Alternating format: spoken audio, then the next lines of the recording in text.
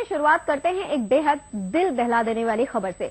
वो दर्द से बेहाल थी, लेकिन चिल्लाकर रो भी नहीं सकती थी। यहाँ तक कि उसे सांस लेने में मुश्किल हो रही थी। मुंबई के एक अस्पताल में 17 दिन की इस बच्ची का जब एक्सरे हुआ तो डॉक्टर भी चौंक पड़े। बच्ची के गले फंसी थी उसके गले की बराबर के लंबाई के कील।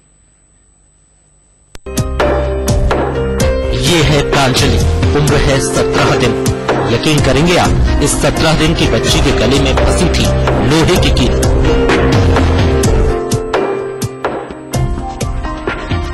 इन तस्वीरों को एक बार फिर देखिए, कैसे गले के बीच अटकी हुई है लोहे की कील।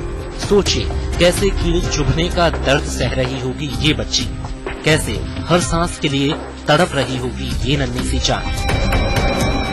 17 दिन की बच्ची, ऐसा भी नहीं कि खेलते खेलते कोई चीज उठा ले, और ऐसा भी नहीं कि अगर कोई जानबूझकर कील डाले तो चीख चिल्लाकर किसी को बता सके। 19 फरवरी की रात जब इसे अस्पताल लाया गया तो वो दर्द से बेहाल थी, भूख से बेहाल थी और एक एक सांस के लिए मोहताज थी। वो बच्चा अच्छी थी ना, और फिर सुबह 10 से 9 वो दम उठने लगे थोड़े थोड़े, तो दवाखाने लेके गए। प्रांजलि के एक्सरे से पता चला कि बच्ची के गले में कील फंसी हुई है। नायर अस्पताल के डॉक्टरों के लिए बड़ी चुनौती थी बच्ची को चोट पहुंचाए बिना कील को बाहर निकालना। ये बच्चा जब लाया गया, ये एक 17 दिन की लड़की है, और जब वो आई तो उसको सांस लेने में तकलीफ हो रही थी, और हमारे को एक प्राइवेट प्रैक्टिशनर ने रेफर किया था, और वो एक्सरे के साथ ही आई थी। उस टाइम पे हमने एक्सरे पे देखा कि एक बड़ा कील था। डॉक्टरों ने नवजात प्रांजलि की हालत को पहले स्थिर किया। गले में फंसी कील को निकालने के लिए उन्होंने पहले पेट की तरफ धकेला और फिर पेट की सर्जरी कर कील को बाहर निकाला गया।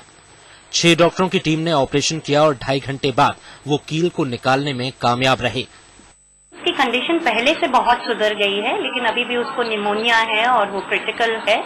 हम अभी उसको एंटीबायोटिक्स और फ्लूइड्स दे रहे हैं, और हम उम्मीद करते हैं कि जल्दी सेटल हो जाएगी। कहना गलत नहीं होगा कि प्रांजलि का ये दूसरा जन्म हुआ है। डॉक्टरों के मुताबिक जिस तरह प्रांजलि को सांस लेने में मुश्किल आ रही थी, जरा सी देर जानलेवा साबित हो सकती थी। प्रांजलि अब खतरे से बाहर है, लेकिन अभी उसे सेहत के लिए लंबा संघर्ष करना है। 17 दिन की मासूम को आखिर कोई क्यों मारना चाहेगा?